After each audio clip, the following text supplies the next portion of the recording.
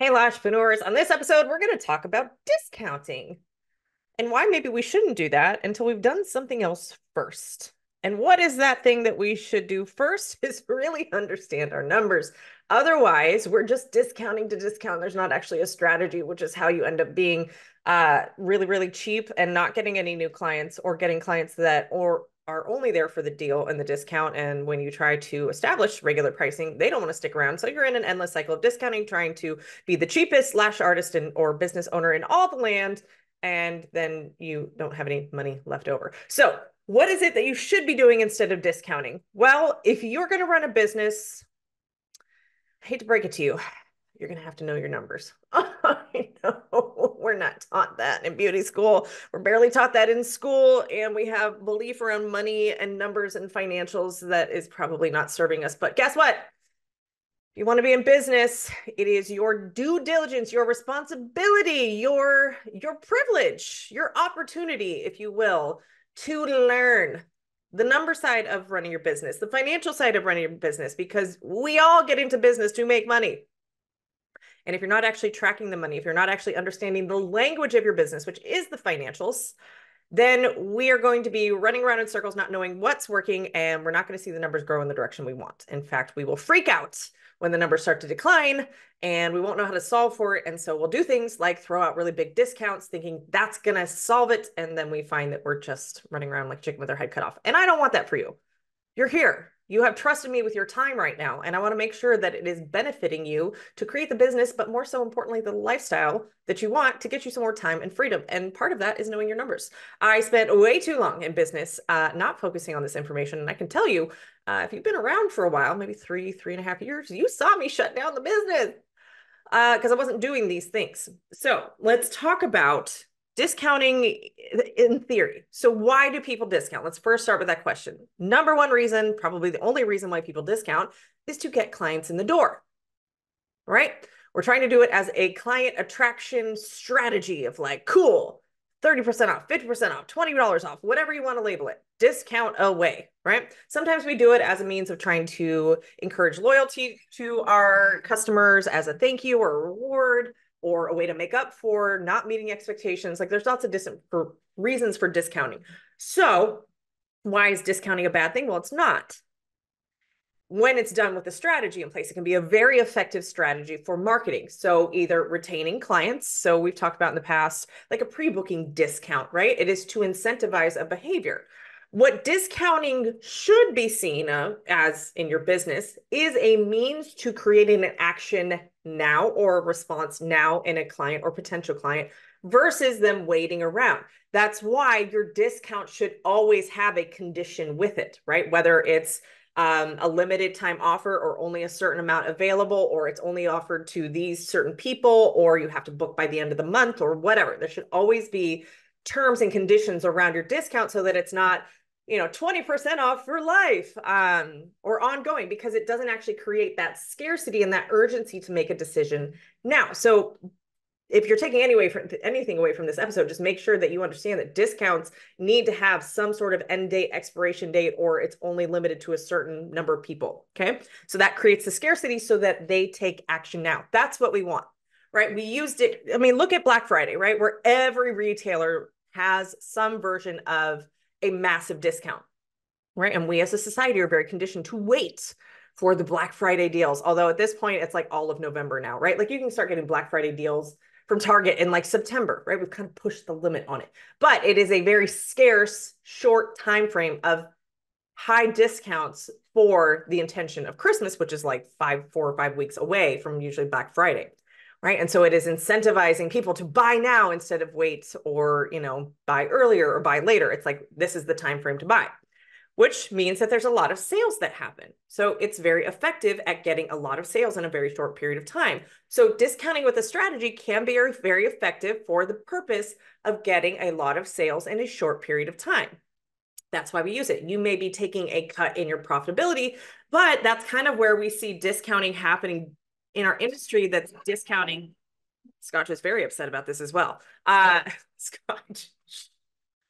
We're discounting just to discount, that there's no strategy behind it. they're trying to be the cheaper apple of all the other apples because likely you don't understand marketing and you don't know what makes you stand out compared to your competition. So you're trying to be cheaper, thinking everybody is on an even playing field in your area.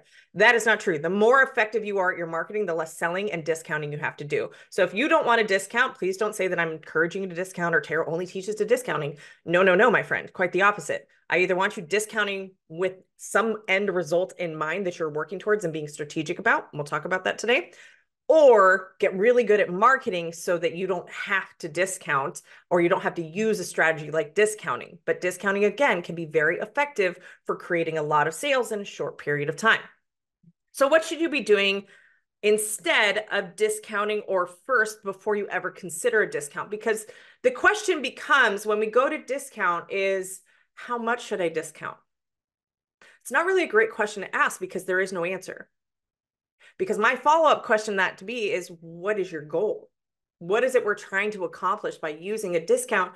And in order to know that, you have to have a dollar amount in mind or a number of clients, either or, right? So either I want to get 5 new clients in the door in the next week or in the next 10 days, whatever. Pick a timeline, pick a dollar amount or a number of clients, right? If you have a number of clients like 5, put it into a dollar amount. How many new full sets or new facials or new Brazilians do you want to get in the door and get a dollar amount? So you have a timeline and a dollar amount. Now, some of y'all may get, I want to make $5,000 in the next 10 days.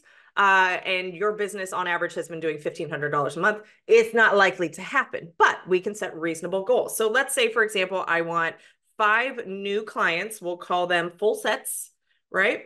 And normally I charge, again, I'm going to try and keep the math easy, $200 a full set. Okay. And I want that in the next 2 weeks.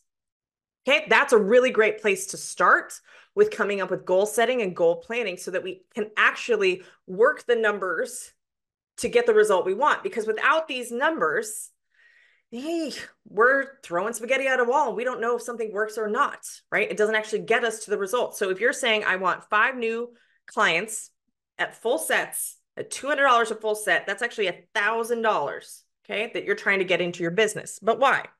Right? Like, what does that $1,000 do for you? Is that we can't cover our expenses and we need to cover our operating expenses? Or is that because you want to make profit and you want to increase your pay, which, by the way, your pay comes from the profit of the business?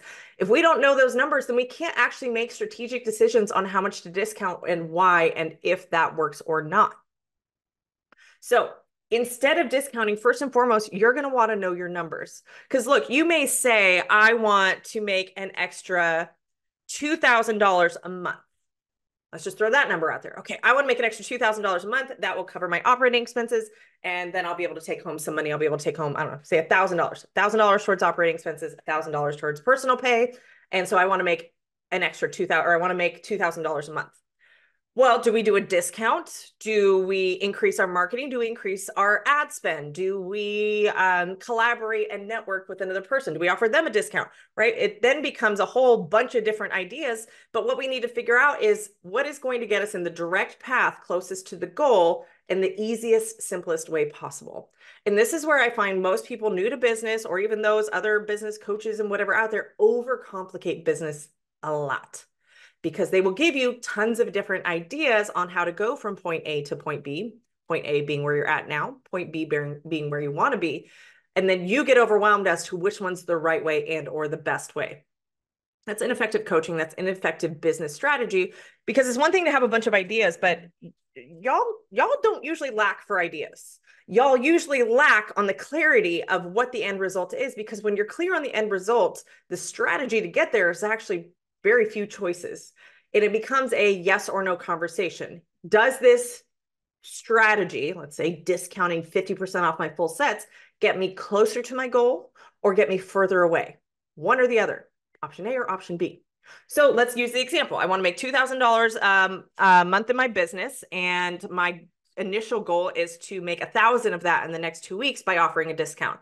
Okay, cool. So how much do we need to discount?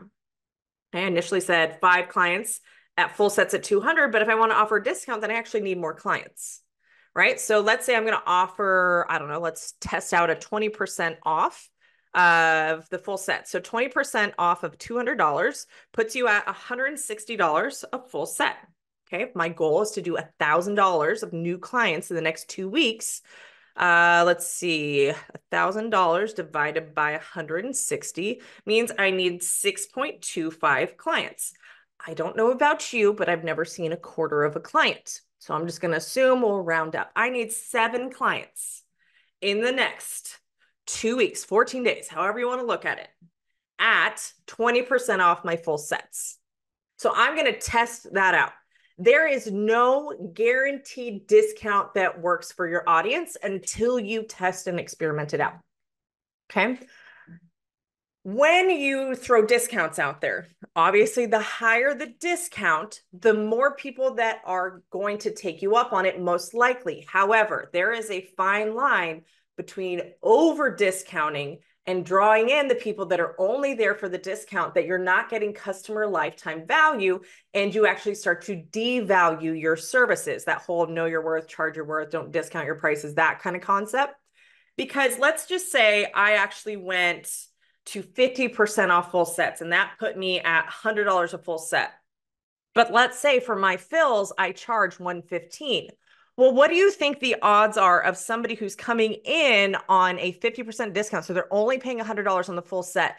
How likely are they to be able to have in their budget $115 for fills every 2 weeks? So essentially $230 plus tips, so call it like $260 a month to throw at this when they're only coming to you because you've discounted by 50%. Not likely, right? This is kind of like where Groupon gets a bad rap because they will discount your prices significantly and take a big chunk out of it. That is their cost for doing the marketing for you. And those clients are not necessarily likely to retain. So you're discounting excessively without getting the revenue on the back end. Because look, especially with lashes, I don't see this as much with Brazilians, sometimes facials, but with lash lifts, lash extensions, brow lifts, brow tints, those have a recurring maintenance cycle. So there's customer lifetime value, the amount of times that customers come back and continue to pay, that when you're a lash artist, you're actually banking your fully booked lifestyle is the repeat appointment. It's not the new client appointments. It's not the full sets. The full sets just get them in the door. It is the fills that are the bread and butter of your business. Okay. So I'm cool with you playing discount on full sets all day long and experimenting with who that draws in and the marketing and the messaging to get the right types of clients in the door for maybe a little bit of a discount incentive to get them to book now, as opposed to waiting another 2 to 3 weeks or 2 to 4 months or whatever. But we want them coming back, because that's how we get fully booked. So if I'm looking at, I want to make an extra $2,000 a month, not just this month, but every month, I have to consider the customer lifetime value in this conversation. So while yes, I could discount 50% off and maybe I'm okay taking a cut into the profits, although most of you don't know what that is, and we'll get into that in a second, but I'm okay taking a cut into the profits or losing money on the discount, as long as I make it up on the back end, right? As long as I make it up in them coming back every 2 weeks at $115 a fill. We have to find what that sweet spot is, which is discounting, which to a client both creates the scarcity of, I need to take action on this now because I know how much it is normally charged and now it's on discount. And we also want to encourage them to seriously consider or lower the risk, right? It's like, I know $200 is a lot of money. She's offering it $180, so it's less risky. You know, I'm not risking the full $200. So if I don't end up liking it, I'm not out as much money. That's also what discounting can do, is lower the risk of what they're investing in.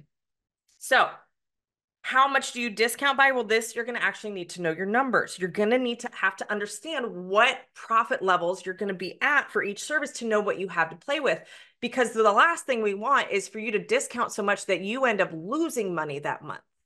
Right now, when you're a solo business owner, you have far more profitability because you don't have labor costs in your business. If you have a team, you have a lot more costs. You have less wiggle room to discount. So by the by, those of you that are, solo, if you have a competitor that has a large team, she has a lot more overhead than you do. So you can be a little bit more competitive with your discounts, just FYI. So when we're looking at how do I increase sales by $2,000 a month, I want to look at, well, how many new clients do I need in the door to stay so that I increase by $2,000. So all of this is just, I'm throwing a bunch of numbers at you by design. I'm trying to confuse you a little bit because in the Know Your Numbers Masterclass, which is going to be on August 18th, registration opens today for that class. We're going to break this all down so that you know exactly money coming in, money coming out, and you can make informed decisions because you know your numbers on how to grow the business, on how to grow the profitability of the business. Because if you discount your prices constantly, that's not, you're going to have to cover your operating expenses. That's where the money's going to go. If there's anything left over, which we call profit, that's what goes into your pocket. So when you are discounting, just keep in mind that you're discounting, the amount that you're discounting is actually being taken out of your pocket. You're not being paid that amount. So if you don't have a strategy in place to retain those discounted new clients and you're just discounting to discount, you're only hurting yourself. It sucks. It really does. And then you have a belief that I have to discount more and I have to do steeper discounts, but then it's not getting the clients in the door. And now you feel like business is hard and I don't know what I'm doing. I have to shut my doors. And it's a whole thing. We don't want to go through it. You've probably been there. I've been there. So discounting without a strategy and without knowing your numbers is a really risky way of losing a lot of money very quickly. So there are really effective strategies to discounting. We talk about this in our coaching calls in all of our programs, especially our mastermind when they have team members, because we want them having, when they have new team members, we have new artist specials that we work them through. We want them to discount strategically. We don't discount all the time. We can have new client specials. We can have all sorts of fun discounts to incentivize people now. We can have ads that go to discounts. There's a lot of different ways that discounts can be used very effectively and strategically to grow your business. But again, if we are not retaining clients, which is a number you'll want to know, how many new clients did I see last month and how many stayed and booked their next appointment? Those are important numbers to know. But from the basic level of knowing your numbers, you're going to want to understand how money comes into your business and how it goes out, and how to understand when we need to use something like a discount. We would use a discount to incentivize new clients coming in the door. But if we don't actually retain those clients, then a discount is not effective. We actually need to fix the leaky bucket that is our business before we start getting new clients in the door. All of this can be translated from the data, the numbers in your business. And until you can translate the numbers in your business, you're not going to have a strategy in place. You're not going to know if something works or something didn't work. A lot of people throw discounts out there and then they never go back and look at, did that discount work? They just assume it didn't work and try a new discount or try a steeper discount without actually being strategic in fixing what the problem was. Because I can tell you this right now, discounting is not the way you grow your business. It's not. Marketing is, and discounting is a part of marketing. Okay. So I can prove it to you right now. Go onto your social media or go onto your email list or wherever you communicate with people and go throw a discount out there. Just one post with a discount. Now, if you've done a good job of being consistent and building an audience and marketing yourself, you will have people take you up on that discount, right? Because they'll see it. They'll engage with it. There's lurkers who've been waiting for the right time. And all of a sudden you've got like a 24-hour flash sale or whatever, and they're going to take you up on that.